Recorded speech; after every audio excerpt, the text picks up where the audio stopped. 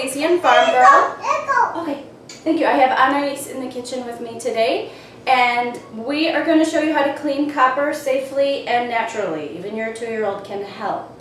I have a cookbook coming out soon, and I have a photographer coming on Friday to take the cover shoot. It's the one picture I don't want to take, and I think we're going to do it in the kitchen here. And I have a lot of copper hanging on the walls, but it's really patinaed and dirty, and so I've got a lot of copper to clean. So, okay, say tomato. Come on now.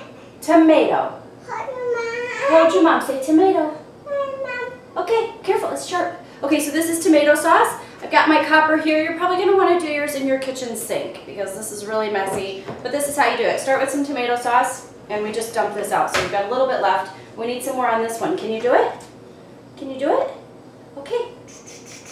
You want to cover your copper pots with tomato sauce and let them sit for 30 minutes. That's all you have to do. It's so great. There's no salt, there's no lemon slicing, there's no chemicals, and so the tomato sauce is going to do the work for you. And you might want to use like a pastry brush to spread it around. We'll have Anais show you that. Sweetie, you want to do it? Do it. Okay. Oh, you're doing such a nice job. Say good job. Good job.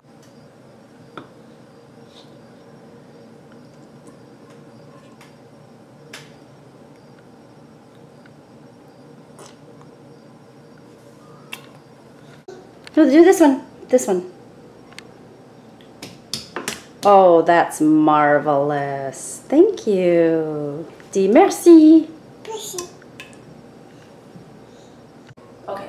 All right, so let's see the finished product, okay?